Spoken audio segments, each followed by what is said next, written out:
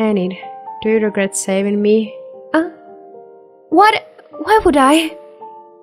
Well, you're self-conscious about your scars, so I assumed you regretted it night. You got hurt because of me, so I apologize. Don't apologize, not to me. I got hurt because I wasn't strong enough. It wasn't your fault. Can I? Yes, but it was my choice. So, don't pardon yourself with my weaknesses. You already did enough. I couldn't have done nothing if I died.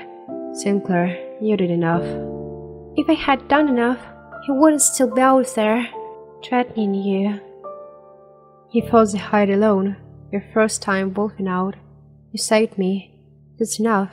You're enough. Leave the murders to me. Okay. You should apologize to Xavier though.